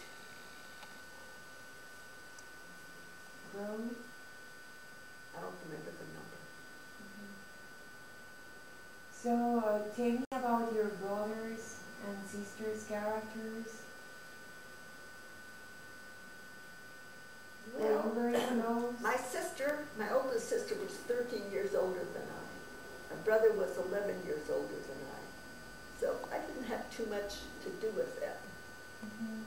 But my mother tells the time when I was a child. I don't know how old I was, 6 or so. Before then, I said I had 5 bosses. I figured my mother, my father. I came home and I said, I don't have 5 bosses anymore. I only have 2, my mother and my father. My sister and brother are not going to boss me anymore. So the society at the time in Denver, can you describe it to me? I can't tell you too much about that because I didn't get around that much. We didn't have enough money to partake of some of the culture. But the neighborhood, was it a close neighborhood? You Close know everyone? neighborhood. Close neighborhood. Close neighborhood. And I graduated high school. I was very anxious to continue and go to the Denver University. Did you begin working? Did you continue studying? There was no funds, so I had to find a job. And which was your first Well, job experience? in school, I learned how to type and take shorthand. So there was a man that my father thought he was his friend. He was only friends because he kind of, what's the word? He just had my father brainwashed, and my father gave him some money instead of leaving it with his family. So his daughter went to college and I didn't, which was terrible. But then I started to work. I worked for somebody in an office a little bit. And then the best job I had was when I went to work for a wholesale liquor company. And that was the time I was able to take care of myself. And by then my father had died. He died when I was just 16. And helped my mother. What did he die of? Well, he did have a gallbladder. And I know he had surgery. And I remember him being in the house, being very yellow. And I was young. I didn't go into it too much. And so I started to work. I was out in the business world. And then I had a little bit more experience being out. You told me how so young you work with, like, what did you tell me yesterday? What did I tell you? Yes, about your dedication to your work even Oh. at a young age. Well, you can rest assured that one of the things that my 3 children inherited from me was being very, very dedicated to their work and wanting to do the best and working for somebody else to be ethical, very ethical, good characters. That's what I imparted to my children. That's what I wanted. Well, and now let's cover the area when you first fell in love with. Oh. Did you meet Sam? Sam was born in Brooklyn. I believe he was about 9.5 years older than I. And he came to Denver to work for a shoe chain, a small shoe chain, because he knew the business very well. His father had a shoe store in Brooklyn. And the whole family lived upstairs. Stores down, they lived upstairs. And so he came to Denver. He was originally around New York. He was a professional window trimmer for shoe stores. And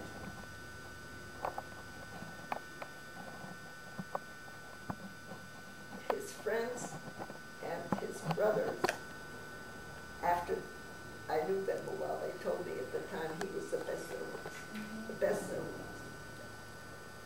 And he lived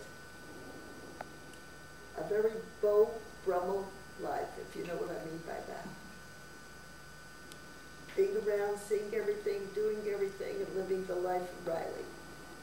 And he made more money during the Depression than other people because he was so good, but he spent it all. Spent it all. When I met him, he didn't have a dime. But he worked for this company, and he was going to manage a store, trim their windows, and then they were opening a store in Denver, or in Albuquerque. They were opening a store, and they told him, somehow it's delayed getting open. He says, I'll go down over the weekend, it'll be open. So he went down to Albuquerque over the weekend and opened the store for them. And he was managing the store. Well, before that, I had met him in Denver. And my brother and his first wife and I was very good friends with my brother's first wife. My brother used to play bridge in a bridge club every Saturday afternoon, and I used to go with my sister-in-law. Her name was Rosalind. We would go to a matinee and a movie every Saturday afternoon, and then afterwards the bridge club with my brother, and we would go someplace nice for dinner, either the Brown Palace Hotel or the Cosmopolitan Hotel for dinner days. And I went with them. And one night, I don't remember which hotel it was. Rosalind's mother used to have a store in Los Angeles where she sold lingerie and hosiery and things like that. And Sam used to go and trim the windows in the shoe store right next to her. So he met Rosalind in Los Angeles. So she married somebody in Denver, was living in Denver. So when I went with her to the hotel, she and Sam saw each other. They got all excited. So we were introduced, Sam and I were introduced to each other, and it started from then on. Okay. Did Sam's parents were born also in the United States, or when they came here? When did they? Sam was born in the United States. His mother and father, they were born in Europe, I'm not quite sure when, in Europe. And Sam had 5 brothers and twin sisters. And one of his twin sisters died in a fire that they had in their house. And another twin was a female, and that female, I think, was that he had a big family. But I wonder, did you meet them, Sam's parents? You never met them? After I met Sam after his father was deceased. Okay.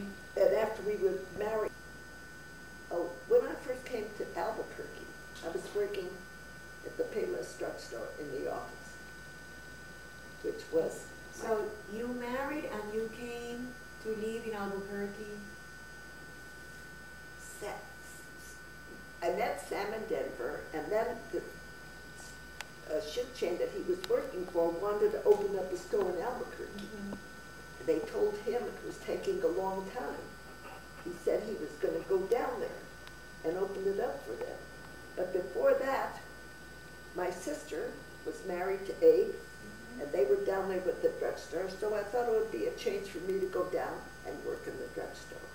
Well, when I went down to Albuquerque, and then Sam and I spent time together, and we married in Albuquerque. Yes. Where was the wedding and there was no wedding.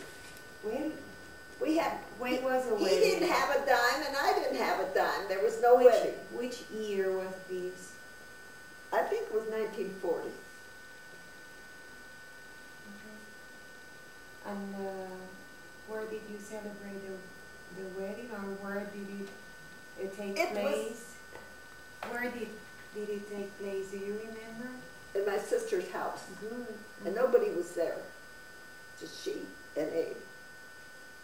I mean, we just got married, that's all. No wedding, we had no money. Yes, well, that's happiness, So you got married to... By then we had... To Sam. No, he decided to open a store. Without any money. Without any money. But he knew more about the shoe business than anybody.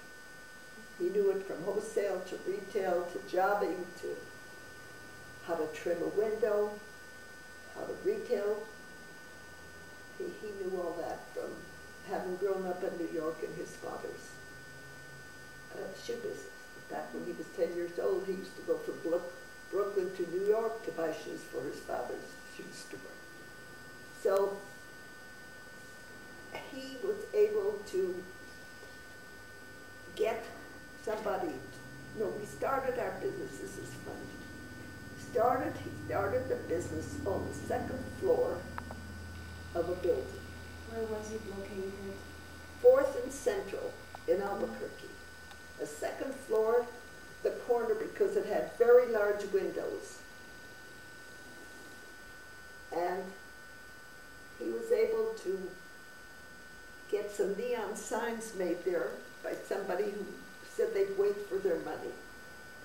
They waited for the money and the rent. They waited for the rent. And